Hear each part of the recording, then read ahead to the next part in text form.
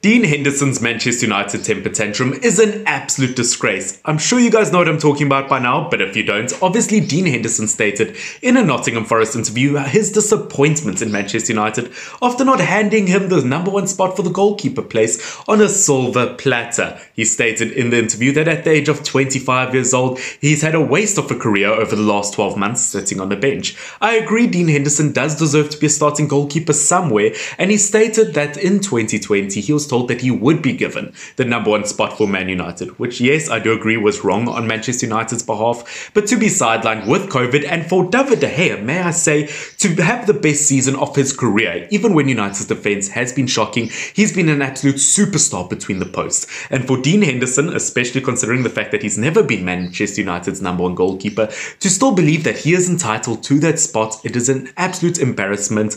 Grow up.